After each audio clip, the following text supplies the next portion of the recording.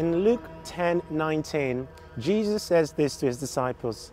He says, "Behold, I give you authority to trample on snakes and scorpions and all the powers of the enemy." That's a really incredible scripture.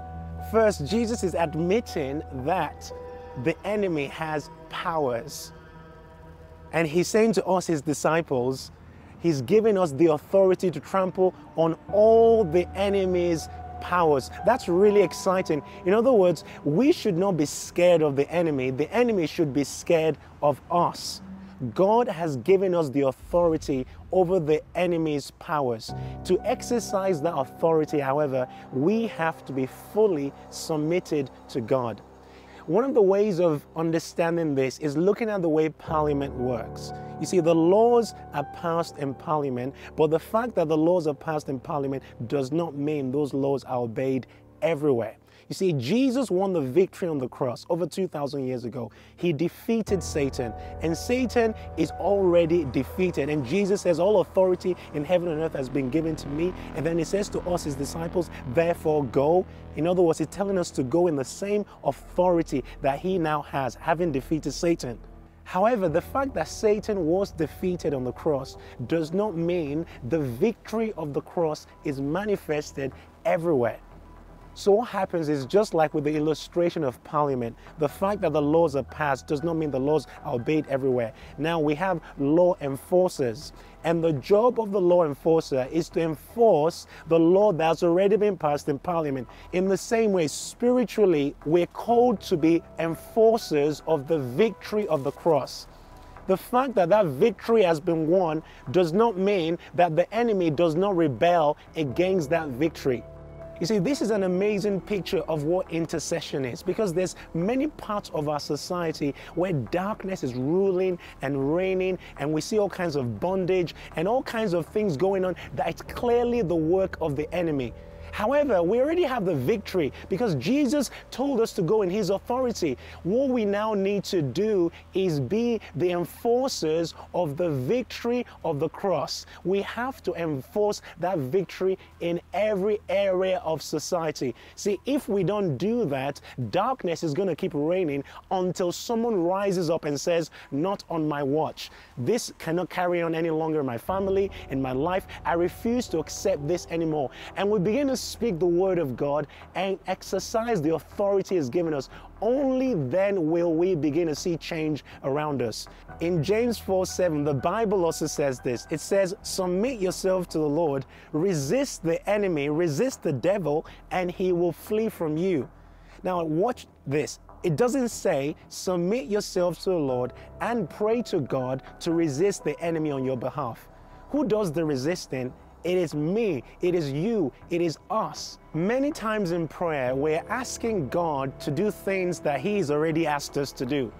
So many times we're asking God to come and take away the enemy. We're asking God to come and take away the darkness. And He's saying, submit yourself to me and resist the darkness. Submit yourself to me and resist the devil. We are the ones that do the resisting. However, in order to resist the enemy, we have to be submitted to his authority, because you cannot have authority over an enemy you're sleeping with. The moment we're not in total submission to God, we're not able to resist the enemy effectively.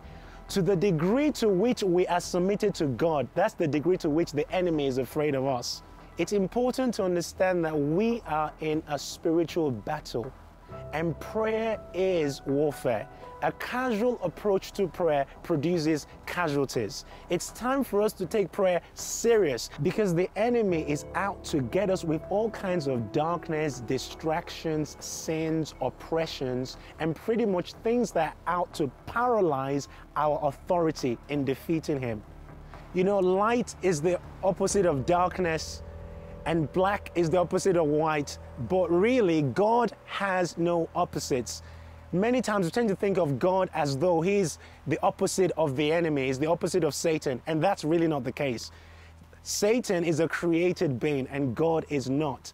If there was an opposite for Satan, it would probably be another higher ranking angel somewhere. Satan cannot oppose God. In fact, he tried to oppose God and he was kicked out of heaven.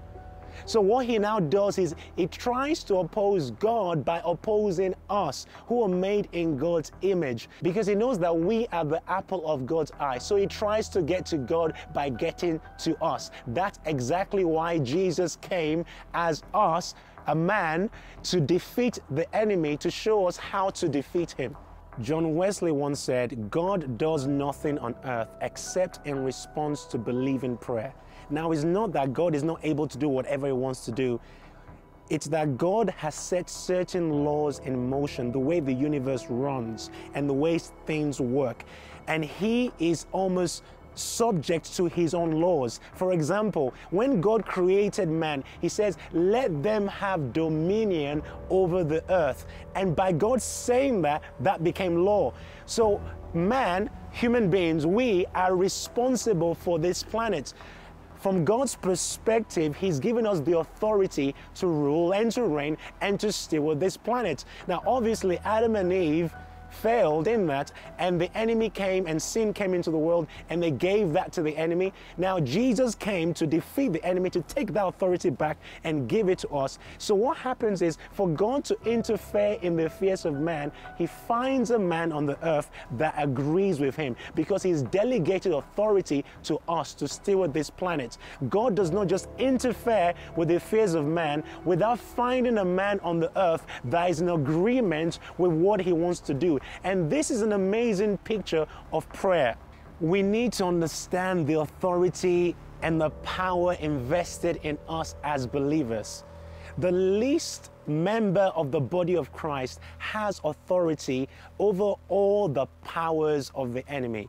See, it is time for us to stop being scared. It is time for us to stop being quiet and silent. It is time for us to begin to speak, to begin to pray, to begin to take authority over darkness in all its manifestations around us. Now remember, we will not be able to do that until we're first submitted to God's authority. Jesus asked us to pray, "Your kingdom come, your will be done on earth as it is in heaven."